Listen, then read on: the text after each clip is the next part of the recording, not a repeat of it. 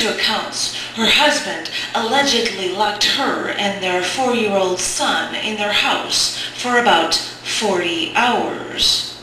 They were essentially hostages. The husband then allegedly beat the woman while the son watched. This was the stick he allegedly used to keep her in line.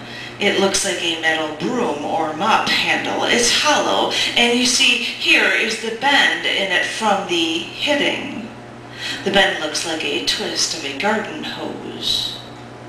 And this bloody knit glove, it was tied here at the end of the stick so that when he allegedly hit her, he didn't scar her.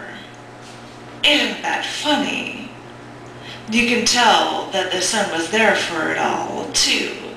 He doesn't talk much at all, but he never leaves his mother's side. She limps down the hallway now, and he follows.